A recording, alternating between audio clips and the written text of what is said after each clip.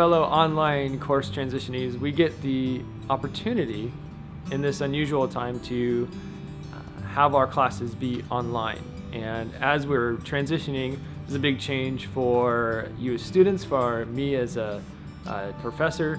And so as we move forward, I wanted to give us some suggestions, some ideas, some helpful hints, some tips, some things to make this a good experience and the best experience that we can make it as we move classes online, as you're going to see me a lot more on a screen instead of in person, and I'll see you a lot more on a screen instead of in person.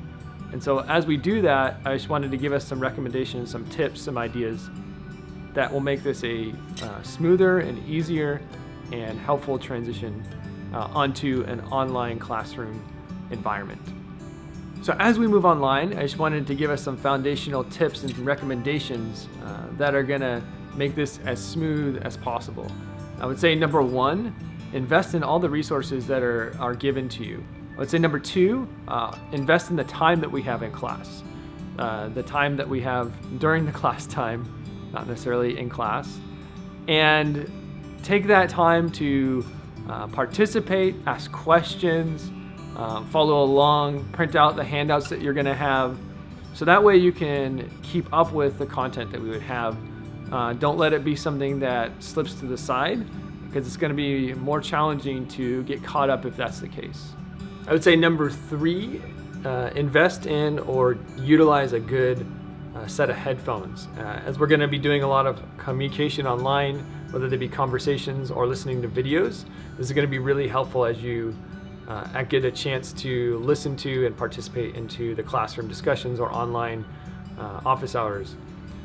In addition to that, as you prepare to join an online session, whether that be through Zoom or through Canvas conferences, I would say join it a few minutes before the class starts.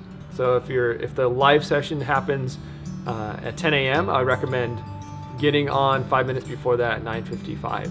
So that way when class does begin or the session does begin, then you get an opportunity to be ready, account for any technical difficulties that arise, whether that's with internet or with simply a software that's not functioning correctly. That way you're ready and those technical aspects are not something that get in the way as you're preparing for the classroom learning environment. For the analytical class, the rest of the semester, what we're going to do is continue to meet at our normal times of 10 a.m. And during that 10 to 10:50 block, we'll continue to talk through a lot of the content that we would have. We'll continue to have some pre-class assignments that prepare us for the material that we're going to discuss as a group. Since we are a smaller class, we're going to have the opportunity to have group discussions and share and participate and contribute a little bit more than if we were in a larger class group when we are going to be doing these discussions online.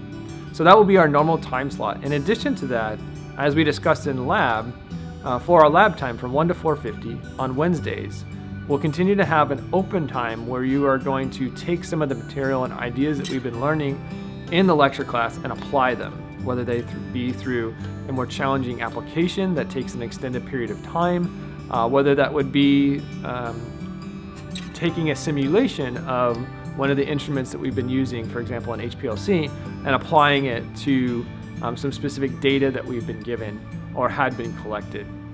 And this will continue to give us the ability to become more familiar with these instruments.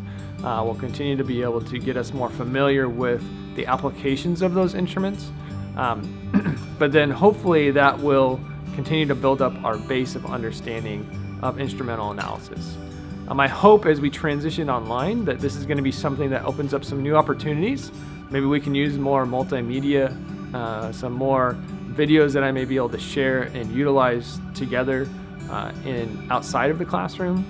But I would like your feedback so that way we can optimize our online experience together, whether specific videos are helpful or whether specific application questions are helpful. I still want us to have an opportunity to learn and process this material together, not just individually and separate from each other. And so with that, I'm looking forward to seeing you all online, and or at least your faces on a video screen.